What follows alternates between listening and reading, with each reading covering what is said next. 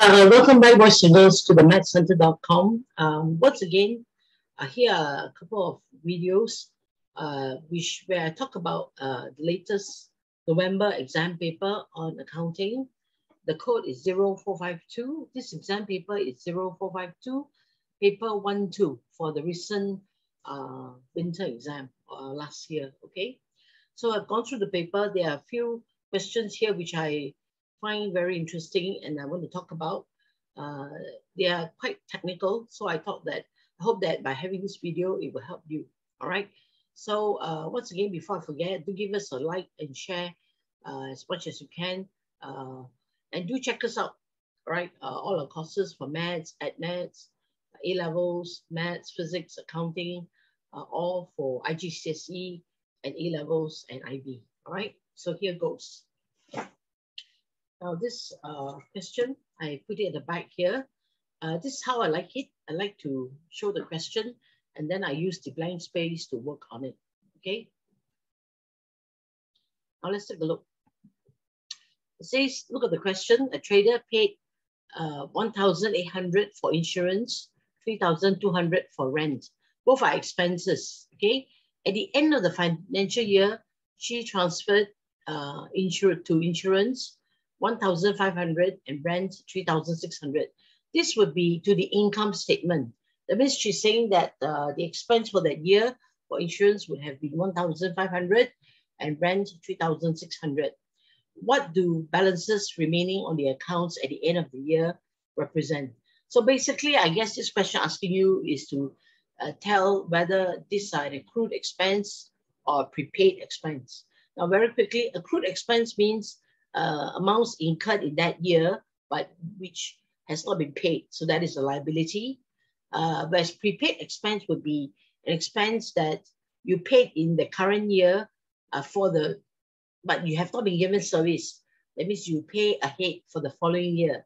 And so prepaid expense by its nature is a current asset. All right. So let's take a look. Very simple entry. Okay, so I open an account for insurance.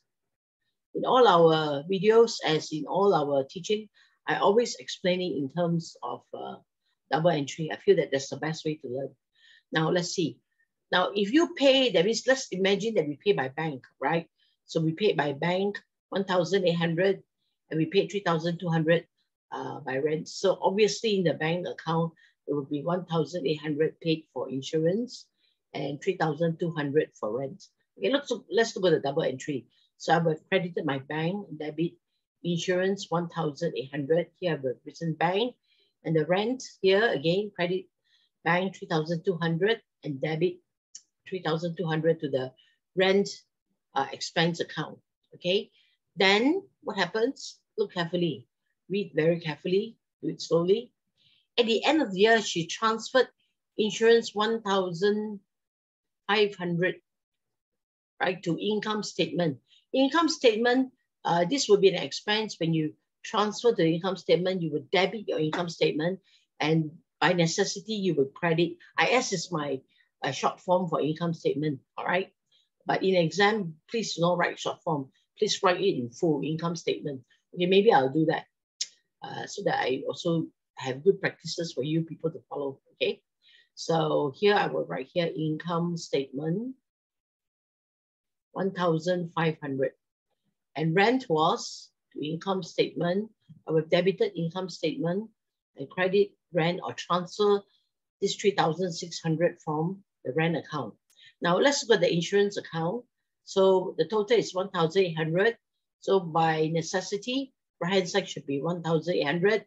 300 is a balancing figure, which I will write here, balance carried down and bring down to the next year.